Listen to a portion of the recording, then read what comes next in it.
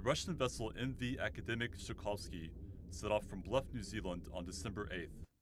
It was carrying 48 passengers and 20 crew. Among the passengers were scientists, tourists, and 2 journalists from The Guardian.